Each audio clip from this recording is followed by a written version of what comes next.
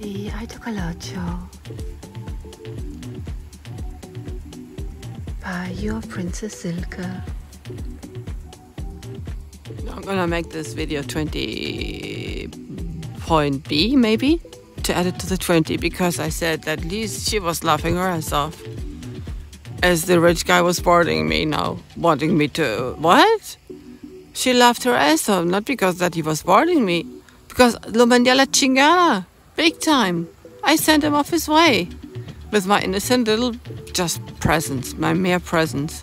That's why she laughed. All this richness, vaffanculo, like Italians say. Yeah, go fuck off, asshole. All your wealth and your contacts, Lee said. You know, what is this worth if you can't have the best in life? What's the best? A companion and a pretty girl? Look at her. She has no interest in you. You're an asshole. I knew it all along. I always knew it, and here I am to show you. I'm gonna show you the finger, you idiot, by bringing you the best.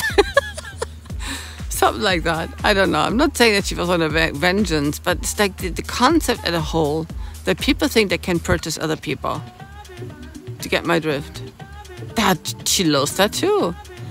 Because it is a very deep and trained political statement.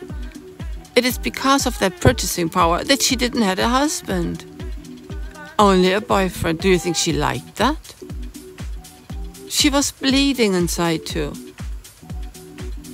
Yeah, buena cara al mal tiempo. She put a good face to bad times. She understood how the system works and worked with it. But she didn't want it that. Who does?